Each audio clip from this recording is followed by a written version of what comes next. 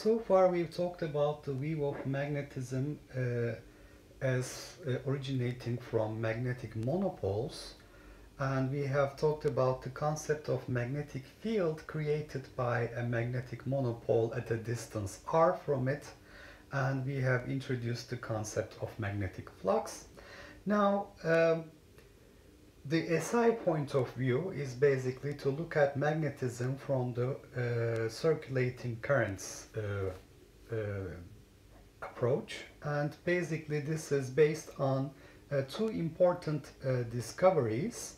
The first one is Oersted, Hans Christian Oersted, in 1820 discovered that a magnetic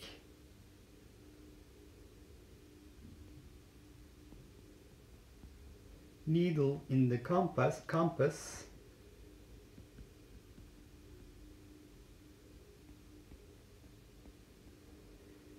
is deflected in the neighborhood of an electric current.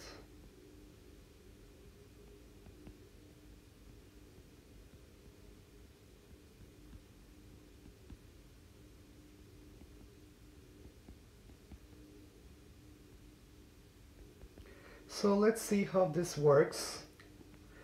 We're going to watch a section of a video. I'm going to give you the link at the bottom. In 1820, Danish physicist and chemist Hans Christian Oersted was setting up materials for a lecture. His materials included an early kind of battery called a voltaic pile, constructed of copper and zinc plates in a dilute acid solution, and a wire held in place here by a set of clamps.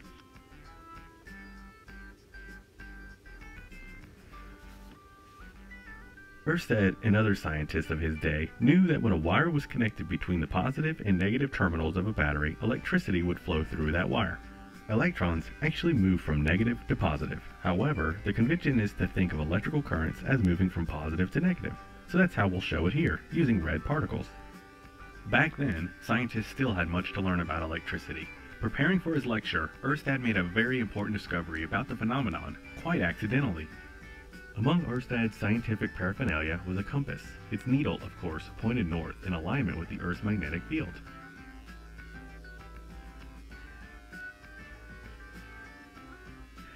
Oersted happened to place the compass near his battery and was startled to notice that the compass needle moved. As Oersted deduced, this happened because the wire produced a magnetic field around it when it carried a current. If there is no current in the wire, the needle reverts to the alignment with the Earth's magnetic field.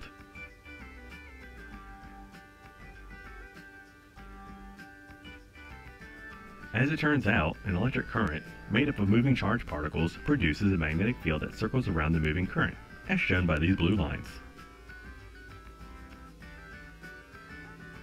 If you reverse the direction of the current, then the magnetic field around the wire moves in the opposite direction, and the needle on the compass flips to reflect the change in field.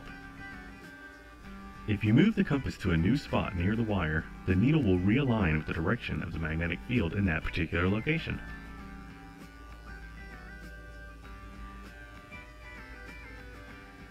Oersted's accidental discovery was solid evidence that electricity and magnetism were related phenomena.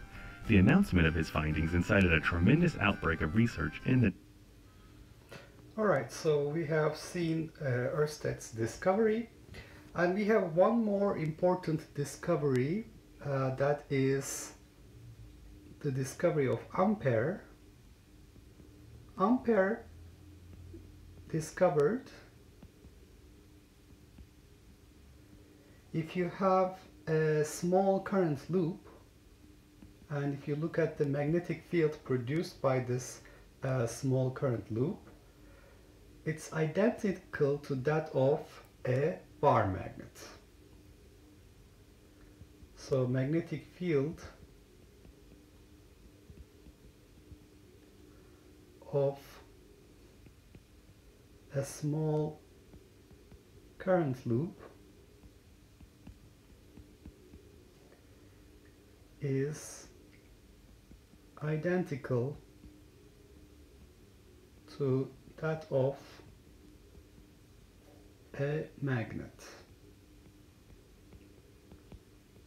Now you can see here the convention for finding the magnetic field. If you have a current loop where the current is flowing in the wire in the counterclockwise direction with the right hand rule, if you curl your fingers around the loop pointing in the direction of the magnetic field, your thumb points out of plane approaching towards you, and this is basically corresponding to a north pole configuration.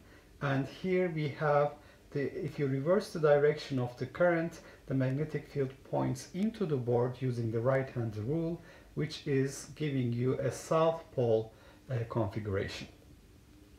So basically this you can see also for a current carrying wire. If your thumb points in the direction of the current, your fingers will curl around the wire to show you the direction of the magnetic field. So at a distance r, we're going to measure a magnetic field, and similarly if you look at the magnetic field created by a current loop, you will find that if you curl your fingers in the direction of the electrical current, your thumb points in the direction of the magnetic field. So this current is flowing in this direction. So if you curl your fingers in the direction of the current and forefingers, your thumb points in the direction of the magnetic field.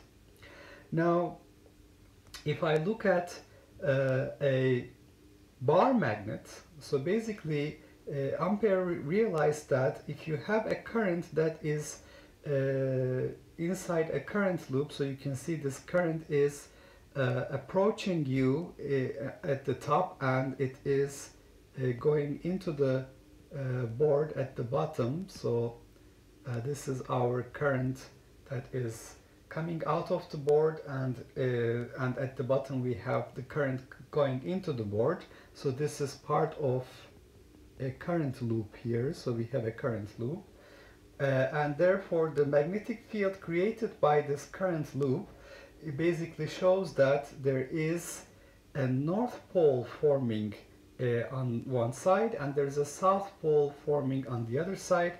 And if you look at the field lines that are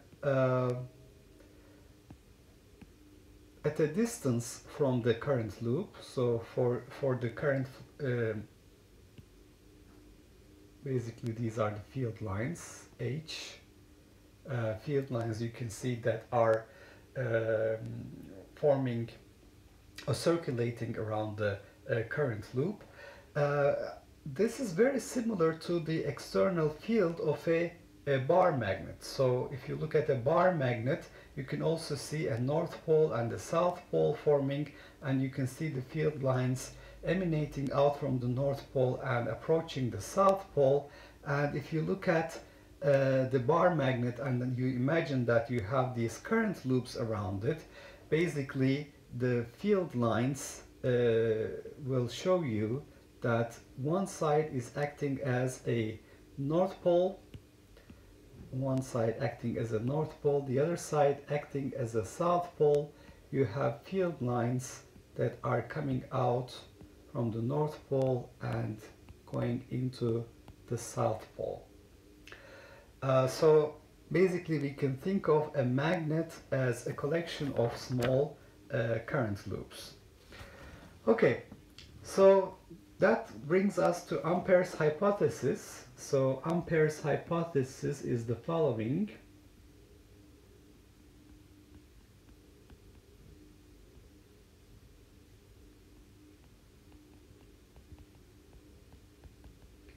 Well, Ampere says that all magnetic effects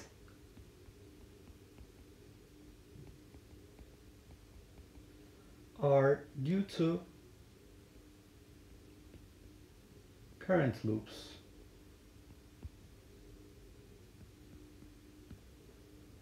And that the magnetic effects in magnetic materials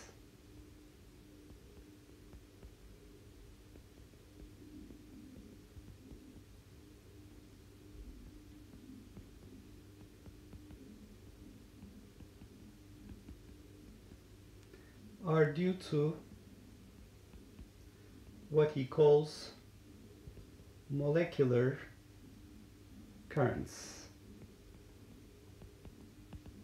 So this will actually correspond to spin and orbital motion of electrons. We will see that in the upcoming videos. Now, how much is the magnetic field created by a current carrying wire?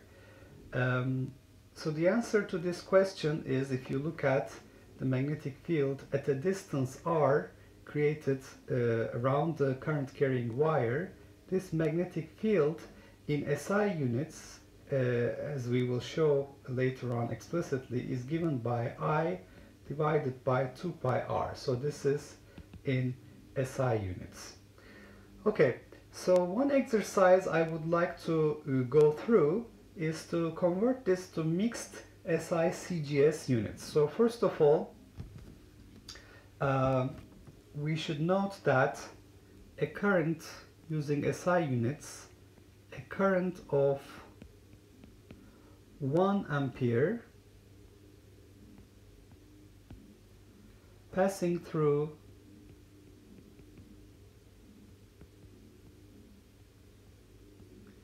an infinitely long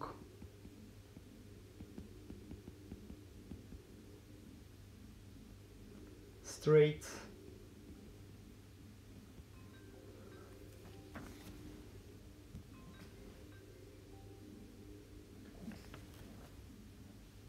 wire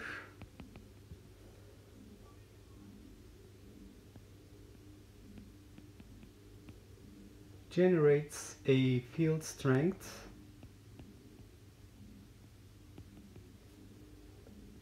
of 1 over 2 pi amps per meter at a radial distance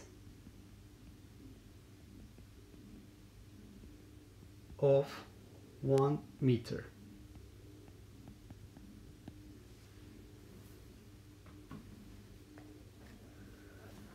Okay, so that's basically saying H is a function of R. It is I divided by 2 pi R, where I is in amperes and R is in meters. So that is using SI units. Now the question I would like to ask is, what is the expression for H of R using a mixed CGS EMU and SI units? So basically I would like to consider current in amps, R in centimeters, and H in Oersted. So I would like to use this unit. So let me note that EMU, electromagnetic CGS or CGS EMU units for magnetic field is Oersted, for current is amps, and for distance is centimeters. But we're going to use a mixed unit system, and 1 amp is 10 amperes. So if you were to convert to CGS EMU, you would use this, but instead I would like to use the current in amperes, the magnetic field in Oersted, field strength in Oersted, and R in centimeters. So how can I figure that out? The magnetic field H created by 1 ampere at a distance of 1 centimeter.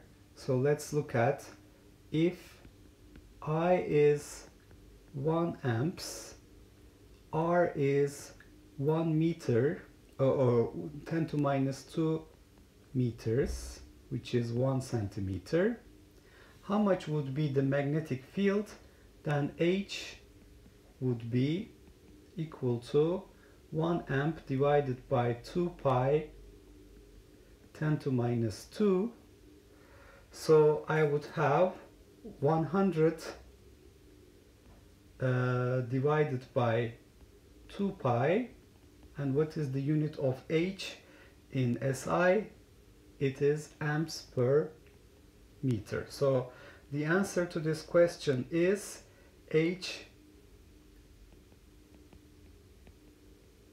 that is given in amps per meter, is 100 over 2 pi amps per meter. So let's convert that to CGS EMU. So now I want to go to CGS EMU. I know that 1 Oersted is 1000 over 4 pi amps per meter, and therefore 4 pi 10 to minus 3 Oersted is 1 ampere per meter. So my H would be then the field strength that I'm trying to calculate is 100 over 2 pi amps per meter times 4 pi 10 to minus 3 Oersted. So this would give me a 2 here, and then I would have 110 to minus 3, 0.2 Oersted of magnetic field, or field strength would be 0.2 Oersted. Now going from one unit system to the other, we should have in general H a number multiplied by current divided by the radial distance R.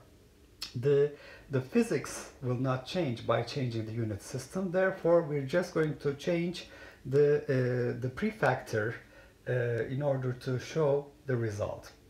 Okay, so now I would like to know alpha.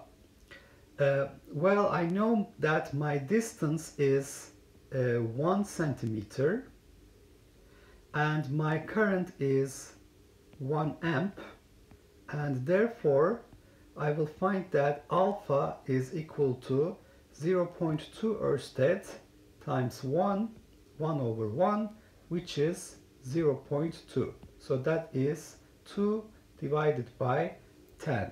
So the magnetic field around a current carrying wire as a function of radial distance from the wire is given by 2I divided by 10R in mixed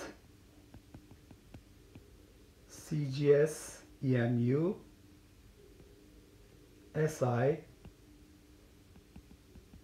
units.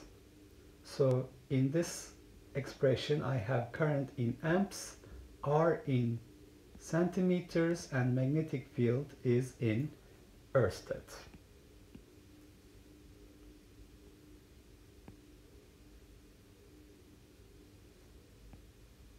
We're going to do similar exercises, and we will actually also figure out why is 1 Oersted 1000 over 4 pi ampere per meter in the upcoming videos. But for now, here is one example of how to convert between unit systems. So once again, if we were to use the CGS EMU unit system, you would put 1 ab amp is equal to 10 amps. So it would be in ab amps, not in amps, and I leave it to you to find the correct conversion from SI units to CGS EMU units, not the mixed units, but the actual CGS EMU units. Okay, so we have seen that we have an important discovery of Oersted. A magnetic needle in the compass is deflected in the vicinity of a current carrying wire, and Ampere discovered that the magnetic field created by a small current loop is identical to that of a bar magnet. And we can basically envision the bar magnet as a collection of current loops that will produce a north pole on one end and south pole on the other hand. So the field lines would be coming out from the north pole and approaching the south pole. Basically at the microscopic level in magnetic materials, these currents come from molecular currents. That's what Ampere calls them, and these are actually due to spin and orbital motion of the electrons that we will talk about. And the amount of field strength, the magnetic field strength created at a distance r from a current carrying wire is I over 2 pi r in SI, where I is current, r is radial distance. And that in SI we have ampere, meter and ampere per meter for the magnetic field strength. Then I wanted to figure out how can I write the same equation using mixed CGS, EMU and SI units, where I take H for Oersted, Oersted for H, centimeter for R, and amperes for current. So,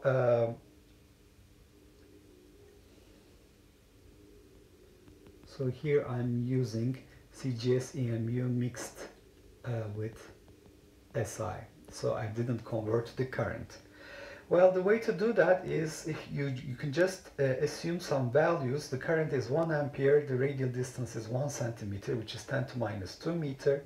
Using SI units, the field strength is 100 divided by 2 pi amps per meter. Since 1 Oersted is 1000 divided by 4 pi amps per meter, the field strength turns out to be 0.2 Oersted. And when you change the unit system, all you have to do is change the prefactor. So the prefactor, instead of 1 over 2 pi, will be some alpha. So alpha times I over r, and alpha should be 0.2, which is 2 over 10.